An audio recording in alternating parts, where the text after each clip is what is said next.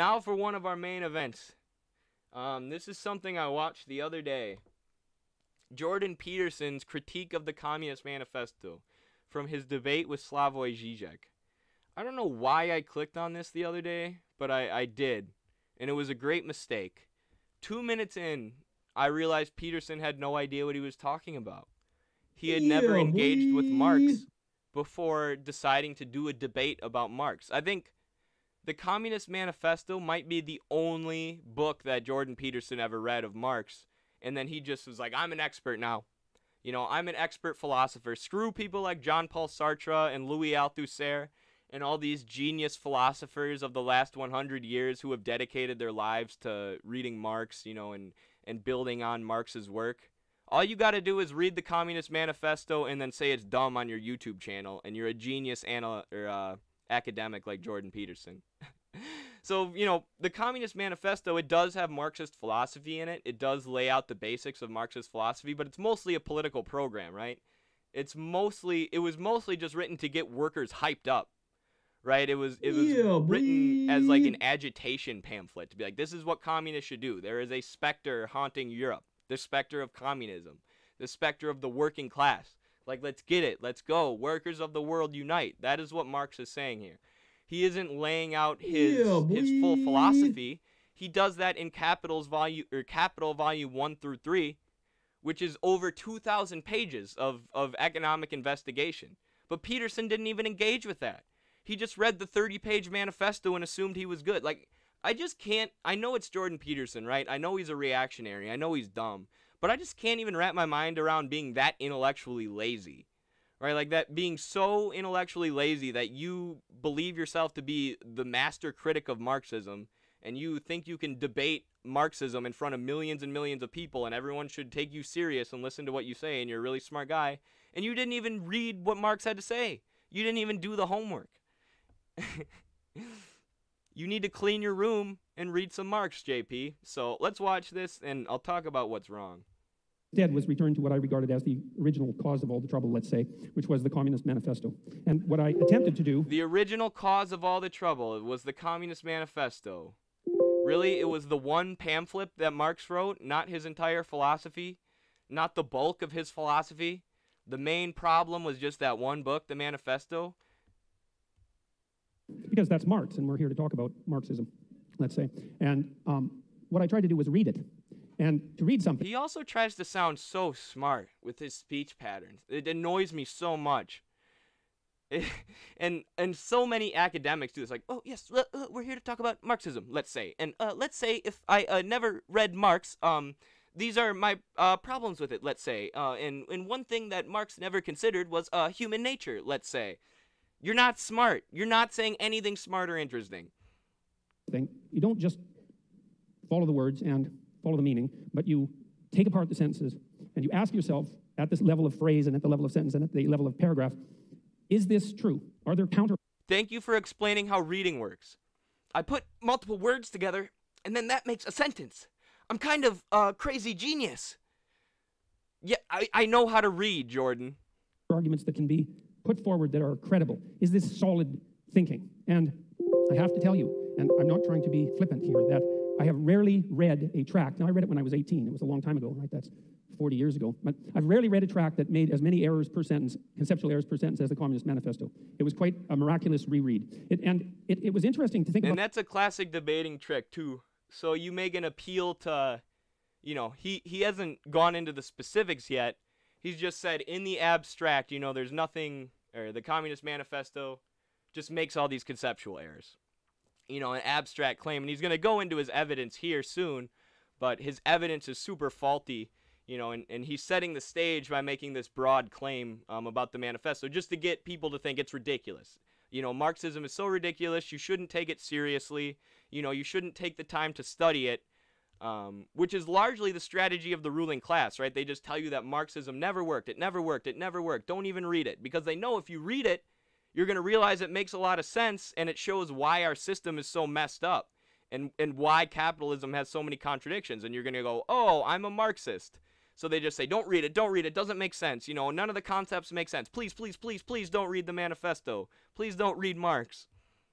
about it psychologically as well, because I've read student papers that were of the same ilk in some sense, although I'm not suggesting that they were of the same level of glittering And then that's literary brilliance and so then that's an appeal to authority, right? Or an appeal to the establishment. Like, oh, I've read student papers that are worse than this. You know, I'm an academic. I'm a professor. My title makes me smart. You know, but my students, they're dumb, and I'd put Marx down there with my students. Appeal to authority. polemic quality. And I also understand that the Communist Manifesto was a call for revolution and not a standard logical argument. But that notwithstanding, I have some things to say about the authors psychologically. The first thing is that... So, if it was a call to revolution, and it wasn't his main ideas or his main investigation, why is that what you're talking about in a debate about Marxism? Why aren't you talking about the actual ideas? Why aren't you steel-manning your opponent's argument so you can actually engage with them? It seems like you're just cherry-picking one of Marx's works that doesn't have that much to do with his actual philosophy. It doesn't seem to me that either Marx or Engels grappled with this particular fundamental truth, which is that almost all ideas are wrong. And so and it doesn't matter if they're your ideas or someone else's ideas, they're probably wrong. And even if they strike you with the force of brilliance, your job is to assume, first of all, that they're probably wrong, and then to assault them with everything you have in your arsenal and see if they can survive. So that is so insane to me. This is how 2 minutes in I could tell that he'd never read Marx in his life. Because Marx and Engels, when they started espousing the philosophy of materialism, you know, meaning the concrete world around us is real, and we can investigate it using our sentences, the implication then is ruthless critique of everything. You know, critiquing every single idea, because most ideas about the world are wrong. You know, and the way that you get to the right ideas is through thorough investigation over time and debate over time, which is why Mao famously said, no critique, no investigation.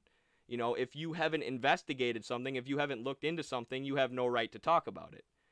And every single idea is up for ruthless critique and needs to be debated. This is one of the core principles of Marxism. If you read almost any Marxist text from Marx, Engels, Mao, Lenin, they're going to talk about ruthlessly critiquing every idea. You know, and how academics like to sit in their bubble, you know, and just believe what they believe, and oftentimes they cling to outdated ideas because of because of personal reasons. They just want to cling to what they believe is right, you know, rather than challenging their own ideas and critiquing their own ideas. And it's hilarious that Peterson is saying Marx and Engels never took this into account when Marx and Engels wrote about it so much, when he's the one who lives in his little academic bubble and has never really challenged his belief system by engaging with Marx and really getting deeply into Marx and challenging these silly liberal ideas that are in his head. So it's utter projection.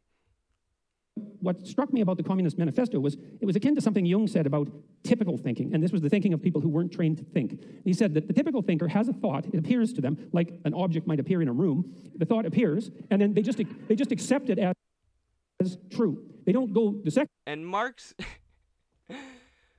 spent so much time in libraries going through accounting books, going through old economics textbooks that nobody read, reading all of the major philosophers of his time, all of them.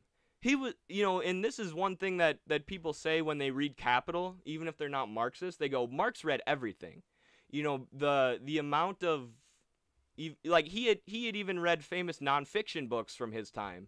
And, like, famously, there's a bunch of references to Frankenstein and vampires in Capital, because he's trying to make the book interesting, and he's talking about the literature at his time. He was one of the most well-read people in the world. You know, so this idea that he just didn't subject any ideas to criticism, the whole way that he came up with his philosophy was trying to read everything that had been published around his time and subject it all to the most ruthless criticism. That is the whole point of Marxism, you absolute numbnuts. Second step, which is to think about the thinking. And that's the real essence of critical thinking. And think so about that's the what thinking. you try to teach people. That's the Marxist method, is to say, how do we think about things? How do we engage with things? Please, just read the German ideology. 2 pages of the German ideology would have told you this, Jordan. That he's literally saying, how do we engage with things? How do we think about things? You know, and what he does is critique idealism. You know, he critiques the ideas we construct in our head, and this idea that, you know, we come up with our ideas in our head, And then, we emit them onto reality, right? The ideas in our head then become reality. Marx says, no, it is the opposite.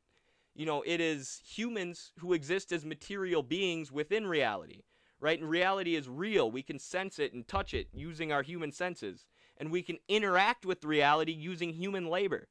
So then as philosophers and historians and people studying politics, when we look at society and analyze society, we need to understand it that way. We need to understand that humans are interacting with the world based on using labor.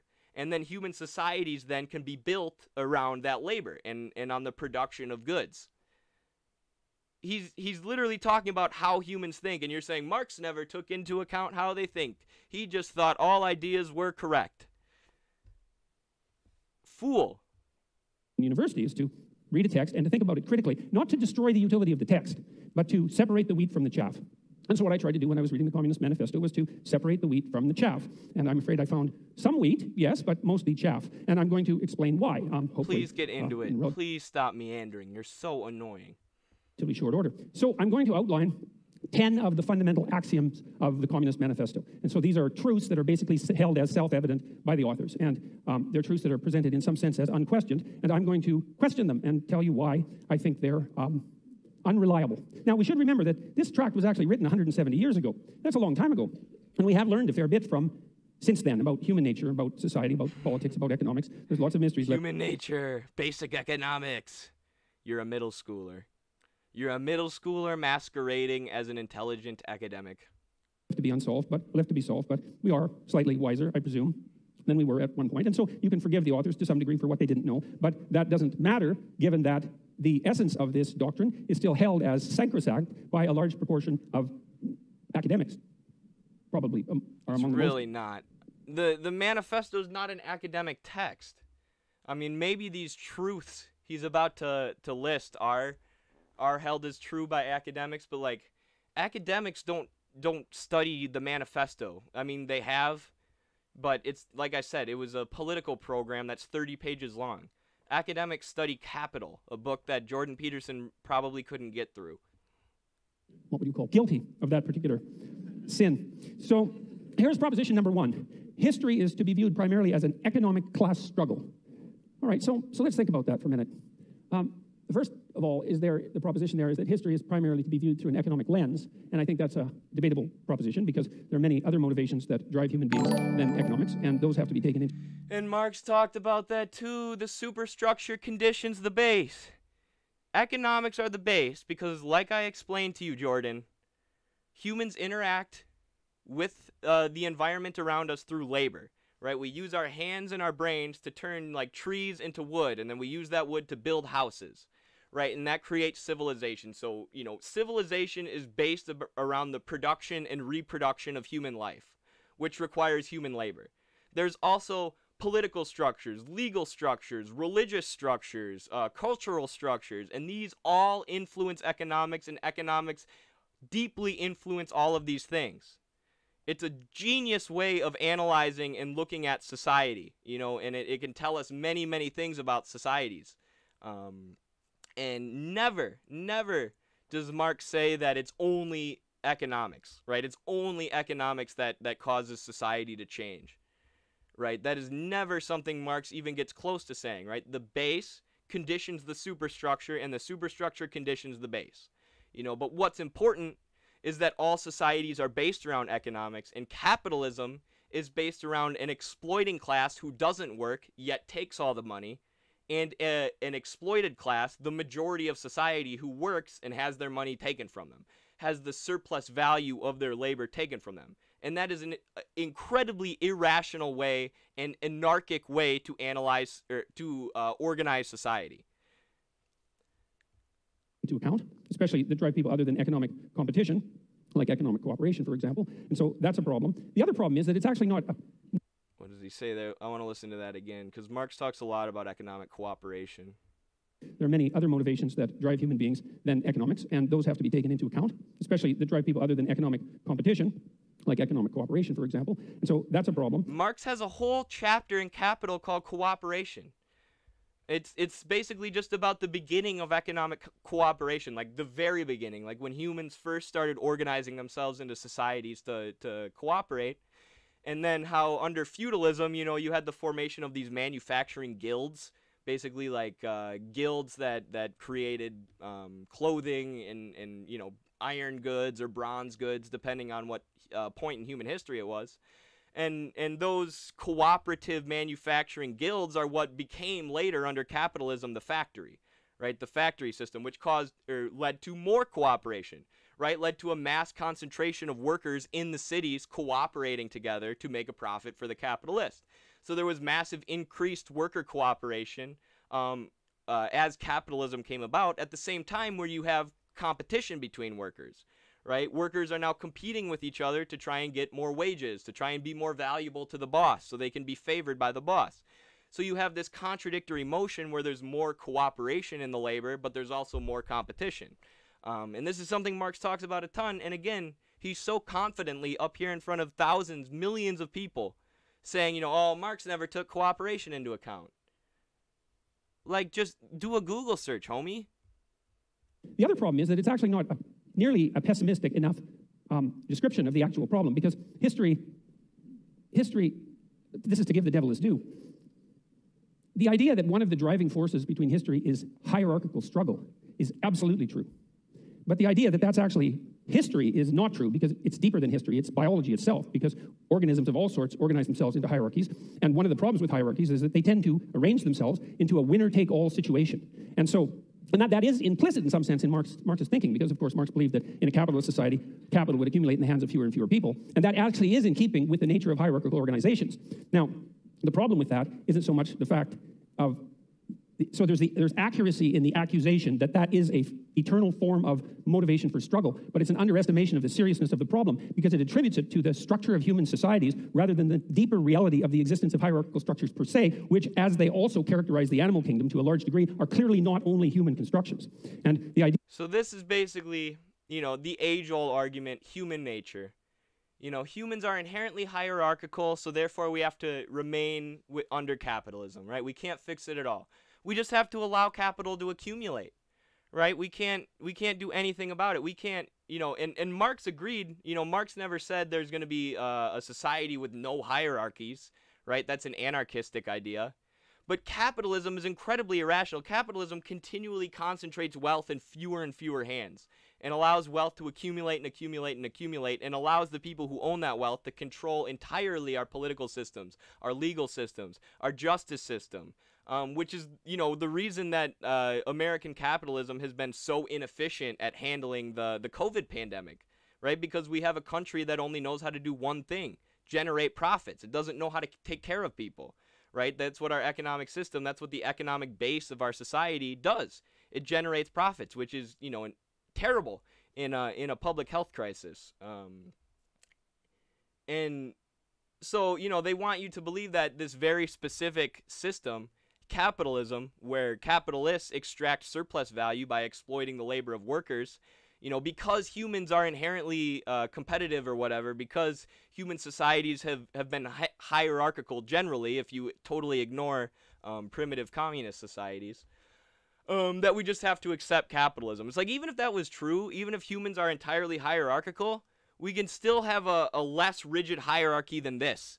Right, we can still have a hierarchy where 99%, or I mean, where 1% of the richest people don't own more wealth than the bottom 50% of society combined, because that's what we have right now. So even if you believe that humans are like inherently, you know, hierarchical, and we're always gonna, and that means we're always gonna have capitalists, you should still be like a social democrat, right? You should still be like, okay, but we should have checks and balances so that the hierarchy doesn't get too rigid. But yeah, it's a ridiculous idea overall. Right, because you can have workers take power over the capitalists and then form themselves into different hierarchies, right? But hierarchies of the working class, of the masses who actually labor. Not hierarchy as in like Jeff Bezos and Elon Musk just rule above us like overlords, or Zuckerberg. The idea that there's hierarchical competition among human beings, there's evidence for that goes back at least to the Paleolithic times. And so that's the next problem. Is that actually, that's not true. The most recent scholarly research in anthropology has shown that human societies originated in Africa, and more based on the bones and the tools and other things that are being found by scientists, these societies began communally. There was no state, right? There was basically no hierarchy. Division of labor was just based on, women. It was based on the sexes, right? Is what they think, but it wasn't a division of labor based on class, So there were societies without these rigid hierarchies that existed, and there's been tons of scholarship, especially within the last 2 years, that have confirmed this. There's a really good critique of David Graeber's recent new book, where he basically argues that humans have always been hierarchical, and that there has always been some form of the state. There's two really good rebuttals to that, using recent anthropological research that basically disproves everything JP is saying here. Well, this ancient problem of hierarchical structure is clearly not attributable to capitalism, because it existed long in human history before capitalism existed, and then it predated human history itself. So the question then arises, why would you necessarily... No, it didn't. You haven't looked into prehistory. And Marx and Engels wrote so much about prehistory. They came up with their idea of communism after studying prehistoric communities and primitive communist societies and indigenous societies. Dude, you didn't do the bare minimum of research. I can't believe how little he engaged with Marx before doing a debate in front of millions of people. He's in front of millions of people talking about Marxism, and he hasn't read a chapter. I can't believe it. Because it's his own channel. Yeah. I guess he can get away with saying anything to the Jordan Peterson audience. We'll watch just a little more, but I'm getting bored. Necessarily, at least implicitly, link the class struggle with capitalism, given that it's a far deeper problem. And now, it's also, you've got to understand that this is a deeper problem for people on the left, not just for people on the right. It is the case that hierarchical structure, you necessarily, at least implicitly, link the class struggle with capitalism, given that it's a far deeper problem. And now, it's also long in human history before capitalism existed, and then it predated human history itself. So the question then arises, why would you necessarily, at least implicitly, link the class struggle with capitalism, given... Oh my God. Did he really just say that? Did he really just say, because class struggle has always existed, why would you link it with capitalism? Because that's the system we live under. Because that's the system that was emerging and coming about when Marx was writing. So if the class struggle has existed for all of human history in all of these different economic systems, it's still going to exist under capitalism. And that's what Marx is saying, you idiot. He's saying that human societies progress through different modes of production. And there was class struggle under feudalism. There was class struggle under slave societies. And class struggles and class uprisings are what led to societal changes. What led to major societal changes. Look at the French and American revolutions. Were class struggles that overthrew feudalism, or the Bolivar's revolution in Latin America. These were class struggles that led to the end of feudalism. So if class struggle has always existed, and you admit that, it's going to exist under capitalism too. And Marx, that is one of Marx's main points, is that societies progress through different modes of production, not just capitalism. But right now, that's not going to stop. The class struggle is going to continue, and we're going to continue advancing through modes of production out of capitalism. Just like we've advanced out of modes of production through all of human history. I cannot believe he just said that. I'm glad we kept going with this video, because that was the most absurd thing he said so far. That it's a far deeper problem. And now, it's also, you've got to understand that this is a deeper problem for people on the left, not just for people on the right. It is the case that hierarchical structures dispossess those people who are at the bottom, those creatures who are at the bottom, speaking, say, of animals, but those people who are at the bottom, and that is a fundamental existential problem. But the other thing that Marx didn't seem to take into account is that there are far more reasons that human beings struggle than their economic class struggle, even if you build the... Marx didn't take into account. All right, if anyone still believes this nonsense, we have a whole video on it about why Marxism isn't reductionist and why Marx doesn't just base everything on the class struggle. This is one about it, Studies Beyond the Unilateral Theory of History. Is Marxism reductive, though? This is the one that talks about how Marx doesn't say it's only economics that move history, right? He says that economics are the base of society, but that means that economics influence political, legal, religious, cultural structures, but the political, religious, legal, and cultural structures also influence economics. It works both ways. So this argument that Marx was reductive and he thought only economics were what drives society and change society, anybody who argues that is a fool who hasn't read Marx and is talking out of their ass. And that's exactly what Jordan Peterson is. Hierarchical idea into that, which is a more comprehensive way of thinking about it. Human beings struggle with themselves, with the malevolence that's inside themselves, with the evil that they're capable of doing, with the spiritual. I wonder what Zizek is thinking right now. He's gotta be like, what is this man on? How am I even supposed to respond to this? And Zizek was a coward in this debate, low-key. Zizek should have flamed this man. He should have showed no mercy. And psychological warfare that goes on within them. And we're also actually always at odds with nature. And this never seems to show up in Marx. And it doesn't show up in Marxism.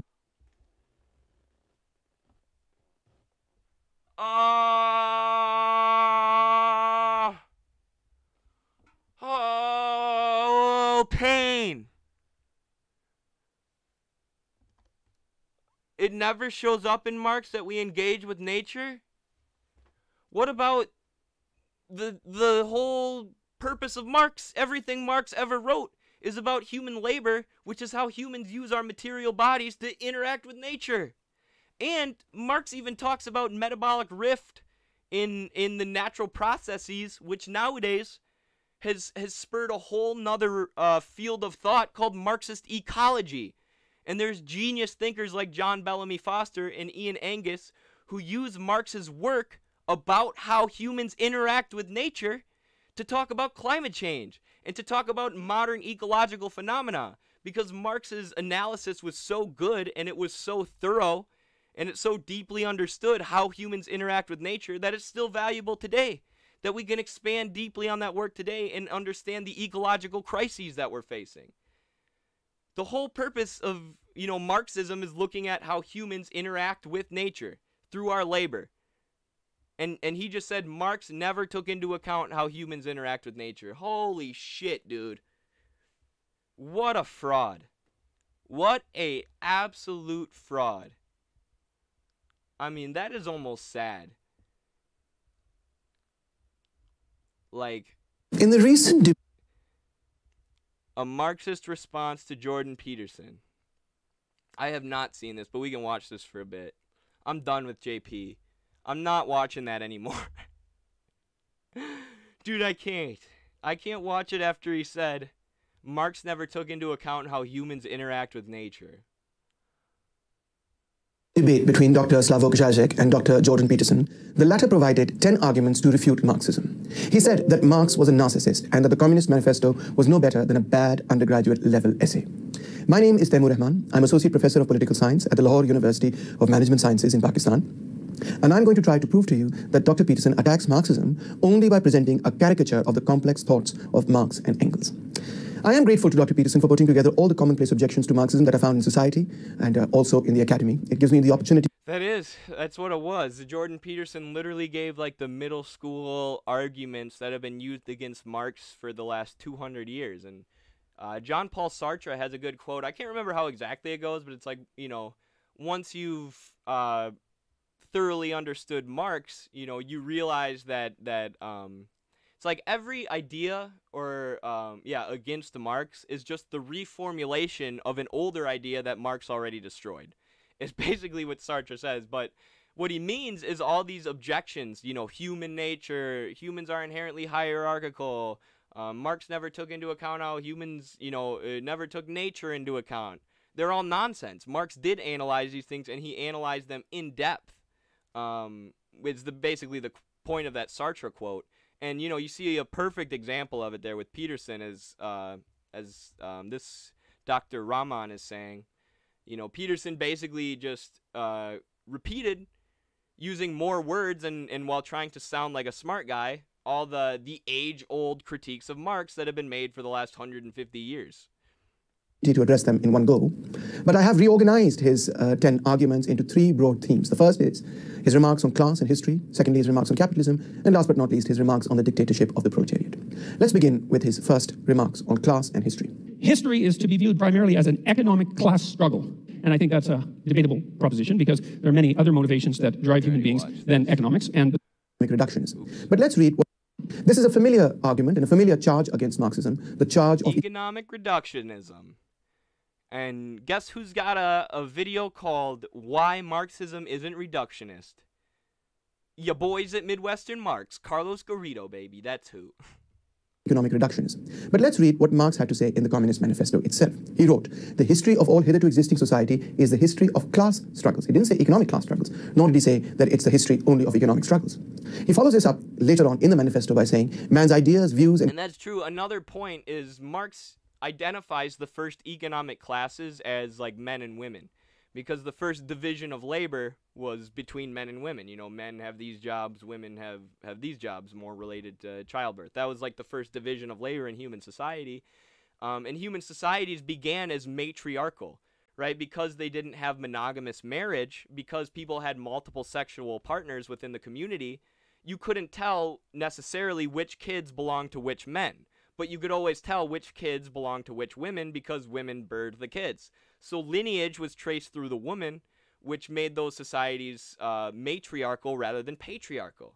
But once you have that class division between men and women, and men now have the incentive to have inheritance go through the male bloodline so that they can pass their resources and their goods, their wealth down to their sons, that's when you have the beginning of the patriarchy. So the class antagonism that is created by the division of society into 2 classes causes a class struggle, which leads to changes in society. And it was a division based on gender, right? Not necessarily these strict economic classes. Yeah. Conception, in one word, man's consciousness changes with every change in the conditions of his material existence, in his social relations, and in his social life. As you can see from this quotation, man's ideas are not purely driven or only driven by economic considerations, but by man's material existence and social relations and social life as a whole. That's a much broader category than the category purely of economic relations. The charge of economic reductionism was, in fact, an argument that was raised during the time of Marx and Engels. And Engels responded to this. So going back to that Sartre quote, right? The quote I said where every argument against Marx is just a reformulation of a previous idea. That's what he's basically saying right here. This was, you know, a charge that people were making in Marx's time. Marx engaged with this heavily. Jordan Peterson just never read Marx like a middle schooler. Explicitly in the following passage where he wrote, and I quote, "According to the materialist conception of history, the ultimately determining element in history is the production and reproduction of real life. Other than this, neither Marx nor I have ever asserted. Hence, if somebody twists this into saying that the economic element is the only determining one, he transforms that proposition into a meaningless, abstract, senseless phrase." It's very clear from this passage, from this letter. Get wrecked, Jordan Peterson. Get wrecked by Engels. So that's what, you know, that's what John Paul Sartre means. He doesn't mean Marx is a god. He doesn't mean Marx has answered every single question that humans have ever asked. What he means is these lame arguments made by people like Jordan Peterson are things that Marx and Engels engaged with thoroughly, right? And oftentimes these accusations against Marx, like he never took human nature into account, are just lies, right? Are just smears of his actual work. Written in 1819, that Marx and Engels never proposed that economic motivations are the only motivations that explain history or politics. Beautiful. I'll have to watch that whole video later.